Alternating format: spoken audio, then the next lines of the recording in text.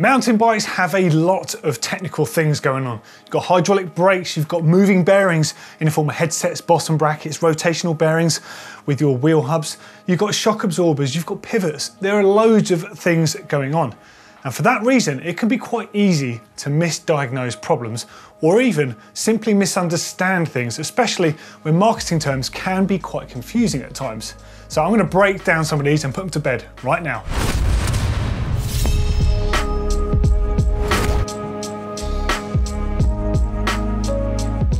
Okay, first up is actually more of a problem. So this is when your headset feels loose, but it actually isn't.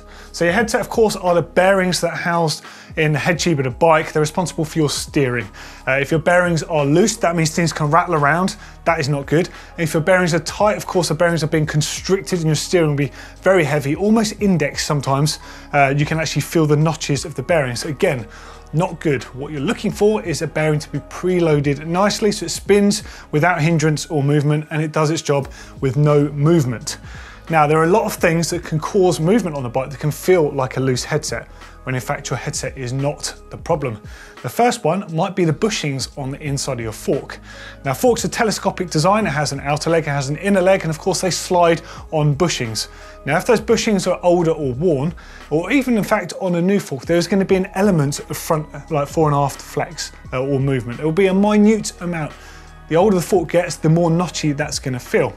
Now, a good way of feeling if it is this part of the bike is putting the front brake on, have your bike on the ground, and you can feel if the headset's loose by moving it backwards and forwards. You'll actually feel some movement on the top or the bottom here, but also you can do the same at the fork. If you just put your hand around it, and I say doing it like this rather than leaning on a bike, because the second you lean on a bike and do it, you can actually compress the fork, and that can add another thing in that can be confusing. So you may get a little bit of play here. Like a very small amount isn't really a problem. There has to be an amount of movement there in order for them to move up and down. Otherwise, there'll be too much binding going on. Now, of course, if there's a lot of movement, then perhaps you want to get on the phone to your local bike shop or your local suspension tuner, because you may need a proper fork service. Now, something else that's a characteristic thing that it can be would be your actual wheel axle is not completely tight. Of course, that sends alarm bells ringing with safety, so definitely check this. If you have an Allen key bolt, do it up to the correct torque setting. If you have any form of quick release lever, anything like that, make sure it's in the position that is marked as safe for that style unit. There's various different ones and they all come with a little tag just to let you know that. Now, onto more of a safety one. Make sure your caliper bolts are tightened up properly, and I do recommend using some sort of thread lock on those threads to make sure they can't rattle loose. Remember, these are just bolts. They're not invincible on a bike. It's not the fault of a component if a bolt comes loose, but it's entirely possible for a bolt to come loose in the off-road environment. However, there is still one more thing it could be, and this is something that is always missed by people, and that is your actual brake pads moving around minutely inside the actual brake unit itself. If you can see here, just moving the bike very, very slowly, and you'll see the fins on the pads moving a very small amount. Sometimes they can rattle, sometimes you can feel this in the headset, and it will make it feel as if your headset is loose. So just because your headset feels loose, it doesn't necessarily mean it is. Okay, next up, this one's a bit more of a rubbish myth, to be honest. Long bikes don't go around corners. Utter rubbish. I ride long bikes, I've ridden much longer bikes. Henry's got a ridiculously long bike at the moment, and so has Rich over on GMBN, and they can get around corners just fine. You just have to recalibrate the way you think about approaching the turn. Now, this is nothing technical on a bike thing. A long wheelbase bike will get around the same turn that a short wheelbase bike will. You just have to ride it a bit differently. Think of the difference of perhaps, I don't know, a compact car like a VW Polo and a long wheelbase transit van. Yeah, all right, so you first get in the transit van, you might feel a bit like, oh God, I'm never gonna get around there. You just have to think about it. You have to maybe swing out a little early in order to get your rear wheels comfortably around that turn. It's just the same on a long wheelbase bike. You just have to rethink how you ride. And to a degree, a long wheelbase mountain bike will actually make the most of a turn as opposed to a short wheelbase bike, where you could actually ride the correct line, might be around the outside using some of that, it might be around the inside, but because of the fact you can take that inside line all the time, you might end up actually just defaulting to that, whereas the longer bike is actually going to force you to come out wide and give yourself more space. More space means a quicker exit, so technically it could be better. Now this one always makes me chuckle. Dry lube isn't actually dry. Yeah, believe it or not, there are two main types of lube. Okay, there's lots of subcategories. We're just gonna look at wet lube and dry lube here. Now both of them are liquid based. One is a wet lube, it's designed for wet conditions. One is a dry lube and it's designed for dry conditions. Now the fundamental differences between them are the wet lube is a much thicker, more viscous liquid. The idea of that is it's very water repellent, and when you put it on your chain, it stays in place. The lubricating particles get into the chain and they stay there. The downside is muck and grit can stick to it. However, if you're riding in wet conditions, you need that protection, you need that constant lubrication. So you'll need a wet lube. A dry lubricant, however, the actual wet bit in a dry lube is not the lubricant. That is just a solvent carrier. That is just designed for application to get those lubricating particles into the rollers and the pins of the chain, and then they'll evaporate, hence leaving it as a dry lubricant afterwards, so other stuff doesn't stick to the chain. So if you just see here, I'm pouring a wet lube and a dry lube on the worktop, and they look wet, but one is wet and one isn't. Okay, another golden one here. 27.5-inch wheels are not in fact actually 27.5. Yeah, that's right. The correct measurement, technically on paper, is 650B, which is a French measurement. Okay, so we're well familiar with 26-inch wheels, and this is roughly how it works. A 26-inch wheel is actually about 22-inch. You've got to add on to that a couple of inches on either side for your tyre. The 26 refers to the outside diameter of a wheel with a typical tyre on it. 29-inch, of course, you know where we're going with that. 27.5 actually is nearer to a 26-inch wheel than it is to a 29-inch wheel. A 26-inch wheel will actually be a 559mm rim. So that's actually 22 inches, not the 26. Obviously you've got to add into the tyre sizes to make it 26. For 27.5 is actually 584mm. That's only 23-inch. It doesn't really sit in the middle of the two wheel sizes, the 26 and the 29. So 591mm would be exactly in the middle of 559 and 622, which is 29-inch. Confused? Yep, it's one of those things. And if you're wondering why this happened, 650 was actually around many years ago. The B refers to the tyre itself, the 650 is the outside measurement. It was always there, and actually we just repurposed it for use on mountain bikes, and it ended up being roughly in the middle of 26 and 29-inch wheels. And that's why the industry decided it was easier to refer to them as 27.5 for argument's sake, because having 26-inch, you're talking the whole metric imperial thing. It's a bit confusing. 26, 650B and 29 doesn't really sound right. 26, 27.5 and 29 is much better. But there you go, 27.5 isn't actually 27.5. It's nearly 27.5. Okay, now something we often hear people talk about is, why does my chain come off when I pedal backwards? Now the purists out there might just say, well, you should be pedaling forwards because that's what you do on a bike. However, there are occasions where you might want to just go half a revolution backwards, and if your chain comes off, that can be a problem.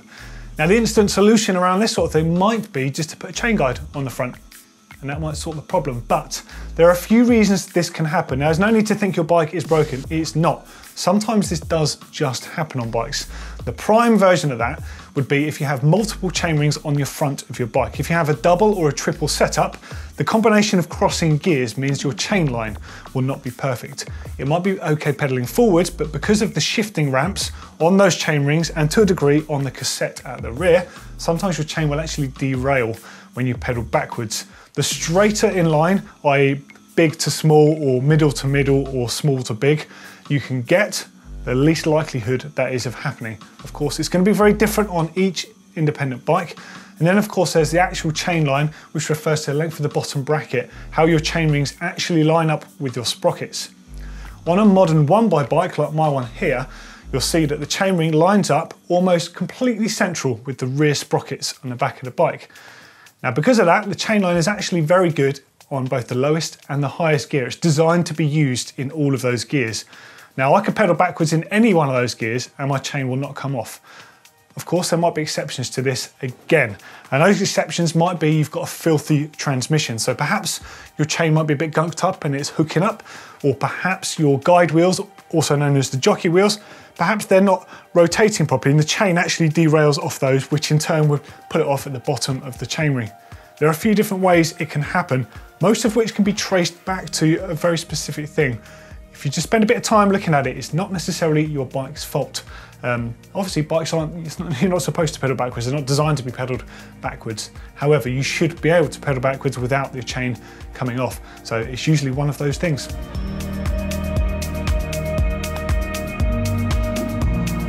Short stems are best, like that one. Well, yeah, kind of. They are kind of the best, but also you can't just put a short stem on a bike and expect that bike to handle well. If your bike is a short bike and you put a shorter stem on it than it was designed for, arguably you're going to either ruin the handling or you're going to ruin the fit of the bike as you ride it, and neither of which are a good thing. Likewise, you can't just go the other way around. You can just put a long stem to make a short bike fit you, because you're going to mess up the handling. The whole balance of the bike isn't going to work. This bike, for example, actually came out of the box with a 50mm stem on it. It was designed for that length. I've got, by nature, quite a short upper body, but really long arms. That's why I run a full width bar and I run a slightly shorter stem. That's a 35mm. But it kind of works out for me. It doesn't disrupt the handling of the bike. The bike is nice and long. There's a really long reach on this bike, so I don't have to worry about compromising position when I'm stood up out the saddle climbing, for example, or even seated. It works just right as it is. For example, my Canyon Lux, that's a cross-country bike. That's got an 80mm stem. I've got it almost a negative rise, it's flipped, and that's a very long stem compared to this 35mm stem, but it's the correct length stem for that bike.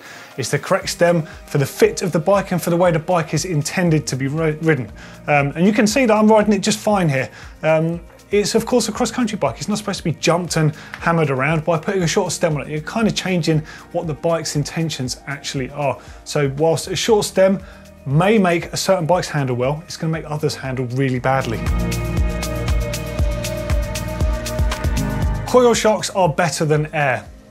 Well, that's where do we go with this? Where do we even start? Yeah, I've got a coil shock on here at the moment. I'm actually in the middle of trying to find that out myself. But there's a load of factors that go into this. For example, does your weight vary when you're riding a bike? If you're a photographer and you ride with a heavy camera bag one day and the other day you don't, an air shock will probably be better for you because of the fact you can instantly adjust it to your weight immediately. With a coil shock, you're stuck with that coil spring on there, in which case you have to take it off, you have to take the spring off each time to change the spring rate. That's no good. And of course, you also have to factor in the most important thing of the difference is the suspension curve at the back end of your bike. There's three kind of main traits you get. I'm not going to get into all the leverage and all the stuff on bikes, but you'll get a falling rate design, a linear rate design, and a rising rate design. A rising rate design will work really well with a coil shock. A linear rate or a falling rate will not work very well with a coil shock. The reason for that, coil shocks by nature are very linear in action, and air shock is very progressive by action. It's that simple really. One is not better than the other. You might prefer one, and one might suit certain bikes more, but there's no real better question there. On the upside, coil does offer an amazing feeling. It's really, really sensitive, really good for small bumps and stuff. However, that in itself can be very different to riding air. Air, you're very connected to the ground, you can feel it. Coil, sometimes, I think it's a bit like punching smoke. You can feel a little bit disconnected, but that might be right up your street. Oh, and of course, the last thing is how you actually ride. Coil shocks and coil forks by nature, they're really good in rough terrain. If you like ploughing through stuff, they're going to feel great. But if, like me, you like to sort of dance around a bit on the trail, maybe jump things and push into backsides, air shocks might feel better for you because there's a bit more support and they kind of allow that sort of agile style of riding. They're two very different styles and neither one will actually suit all riders, so you have to pick what's best for you. And the last one, shock or fork lockout, you need it to go faster uphill. Not really, no. How you pedal is actually how you're going to go faster uphill. Of course, there are some factors that go into this. If your bike, for example, doesn't have much anti-squat, when you pedal, it's going to mean you're going to bob around a bit going up the hill.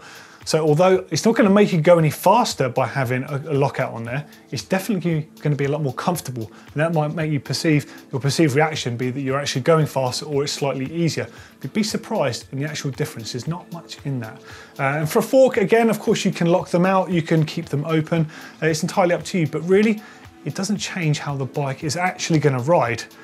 Honestly, if you're looking at this as an excuse to buy more kit, you don't need it. You can set your bike up accordingly.